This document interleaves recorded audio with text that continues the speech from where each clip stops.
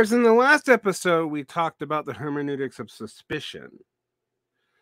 The systemic reading of things beyond the text, which makes us doubt the construction of the consciousness and assume that the author is either deceiving us or self-deceiving.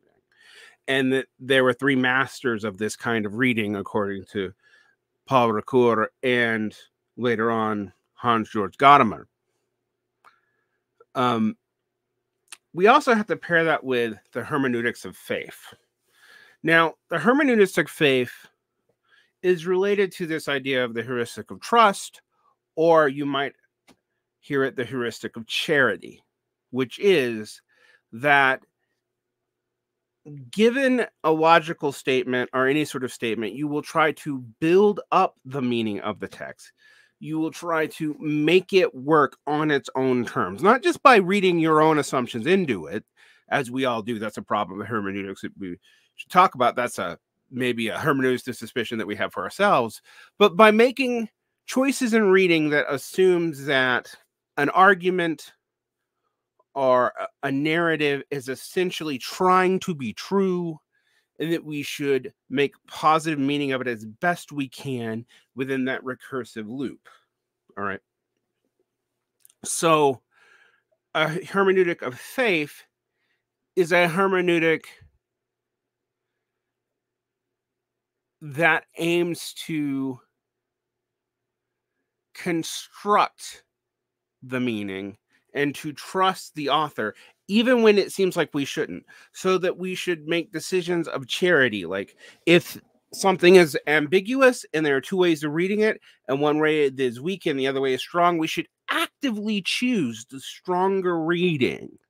Right now, this is also related to rhetorical argumentation tactics, where you steel man in order to defeat the best argument so that your argument is rock solid. But that's not the only thing going on here. So I don't want you to just limit the hermeneutics of faith to that. All right. Now, when Ricoeur and Gadamer were writing about this, and I say Ricoeur and Gadamer, Gadamer in Truth and Method is really kind of going through his understanding of Ricoeur. The hermeneutics of state is aimed to, quote, restore meaning to the text, to assume the text has meaning, to build the most meaning out of it. It's actually not just a heuristic of charity, a way of reading that goes to give a strong argument. It's also a way of reading to assume that the text has multiple or maximal, transparently understandable meanings. All right. Now, obviously, for most of the 20th century, in literary studies, the hermeneutics of suspicion have predominated. When you go into like literary theory and critical theory, they operate off the hermeneutics of suspicion, from the kinds of sophisticated words we talk about to like trying to find identity biases, privileges, the kinds of things that we kind of consider like basic liberal media criticism today. That's also part of the hermeneutics of suspicion. It's just in some ways, the vectors are more in accordance with the suspicions we have today in America at the end of the 20th and beginning of the 21st century. All right. The hermeneutics of faith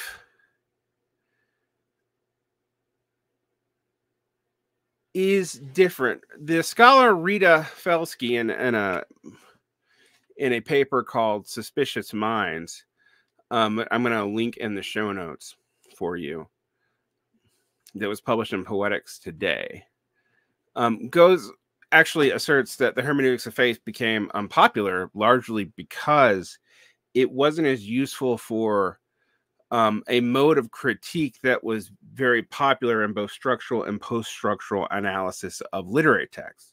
And given that the people who do literary text criticism became the people who taught English composition for a long time, and when rhetoric and composition established its own field in the United States, they were often established by critical theorists who applied this to broader media, it became the dominant way of reading, and it's the way that we teach today. The hermeneutics of suspicion dominate. Going back to, if you remember the last little mini lecture I gave on this, and these 2 episodes are going to be short because these concepts are not particularly hard to understand. I told you when I walked into my first like literary critic theory writing about literature class at a small college in Georgia that I got the Ricoeur thrown at me, but historicized very crudely as like a response to the Industrial Revolution and the end of the Romantic impulse, and then a response to the tragedies of the mechanization of war in World War I, which isn't really an overly simple dynamic. The Franco-Prussian War is pretty fucking brutal, as is the U.S. Civil War. The various wars of unification and revolution and the Americas are pretty brutal. So to just chalk it up to these like emblematic events, as I was given by my professor in an undergrad class at the end of was it the year 2000 or the year 1999? I can't remember now. You can really see that the hermeneutic of suspicion also kind of plays into a meta narrative, ironically, about the end of meta narratives. All right. So it's something to look at.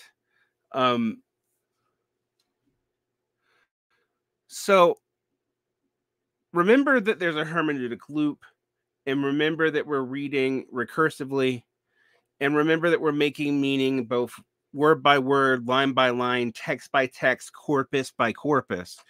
But we also have to decide, basically, according to Gadamer and Ricoeur, if we're going to read to make maximal meaning, to read charitably, or to read to finding various forms of false consciousness, self-deception, etc. And what is the critical lens we're going to do that? All right. Whereas in our reading as the hermeneutics of faith does actually still require a critical lens, but the lens is like, how are we going to interpret this argument to make it stronger? How are we going to try to take the text on its own accord? What are we going to try to grant the text to make it work? All right. Now, when I teach students to do this today, I actually challenge people to read both ways. To read a text twice, once with the hermeneutics of faith to try to build up a meaning of it, and the next with the hermeneutics of suspicion to try to see what maybe you didn't see. So in a way, the hermeneutics of faith is also a way of reading with empathy for the author to try to understand and construct a meaning of the text in a maximal sense before you deconstruct it. All right. This is not just an analytical exercise for textual analysis. This is an analytical exercise for understanding and deconstructing arguments.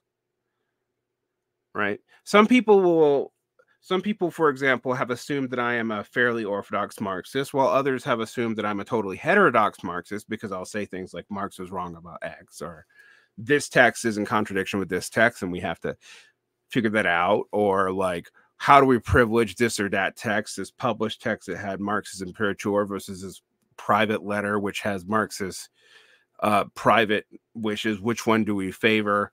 And we haven't even gotten into like picking, favoring textual analysis or other heuristics about like logic. But for example, Andrew Kleinman's scientific hermeneutic that he throws out is that if you can make a text logical and if you can make it read true, you should do that. You should favor the one that makes the text make sense versus the one that doesn't. Now, I think it's ironic to do that to Marx, since Marx didn't do that to other people, but it is a good way to make sure you understand Marx, right? My only question to that is, you can actually fill in a whole lot of stuff that's not there with the hermeneutics of faith to make it work. Remember, I'm saying you're reading to make it work, and you can impose all sorts of things to do that, which may not have actually been intended or may not be in the text. Which is why you should also take the time to try to look at it critically. Ultimately, the critical reading nor the faithful reading, the hermeneutic of faith or the hermeneutic of suspicion, should ultimately be the only way you approach even a single text structure or truth claim.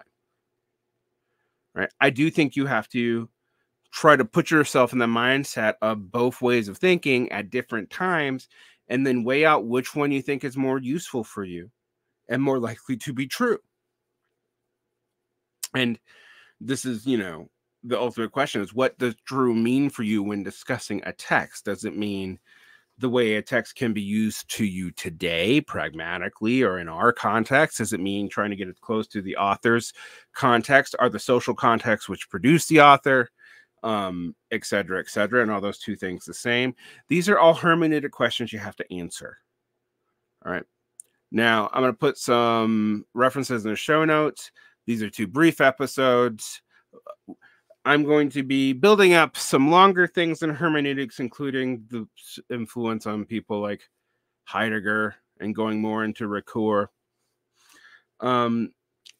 And pointing out in the capstone of the series why it matters that we are able to get a grasp of reception history. What were the hermeneutics and assumptions that people writing about a text in the secondary and tertiary literature maintained? I'll tell you, this really comes up a lot when, like, you read people who are not specialists in Marx talk about Karl Marx, and you realize they're like, they have a bad reading of Marx, but it was the popular reading in academia at the time. And these are non-experts referring to other seeming experts who have their own agendas. And that sets up a hermeneutic school. And that sets up a system of interpretations. And maybe also we interpret the words differently, or we interpret it in light of certain events. And if now what I do with other texts on this channel, particularly trying to get you guys to engage in like long durée understandings of particular left-wing text, not and right-wing text now, not just with an idea of like this is correct, but with an idea of like not just what the text probably meant in its own context, but how it's been used and reappropriated, etc., in different theoretical contexts over time. That's important if you want to get an intellectual grasp of how some kind of political thought changed over time. And then you also need to figure out how different kinds of people read it, who came to it with a hermeneutic of suspicion, who came to it with a hermeneutic of faith, etc. So hopefully the reason why I'm covering these hermeneutic chapters, hermeneutic subjects, not chapters, is to get you guys to think about why I do the method that I do on this channel. All right. Very small channel. I'm not quitting my day job anytime soon. Nonetheless, it's something that you should consider. All right. Well, I hope you found this educational. I hope you check out the links in the show notes. If you want more, we have a Patreon where I answer questions. There's a Discord. We have reading groups. There are additional shows. You get audio from every show on the YouTube, as opposed to just the free audio of the interviews about 3 weeks to a month later, which I provide for people who prefer the audio format for free. I have learned that a lot of people my age prefer the audio format because we don't get distracted by all the video, and also we can do other things. So I hope you enjoy that. If you want, there are $3, $5, and $10 levels. But if you don't want, leave it liking and subscribing, sharing on Facebook. All helps, because this is an unmonetized YouTube channel and thus not prioritized in the algorithm. It's not dampened in the algorithm either, as far as I can tell, but it is not prioritized. So sharing this organically really does help spread the word. Thank you so much, and I hope you have a great day. Hit the bell if you are so inclined and want more of this content.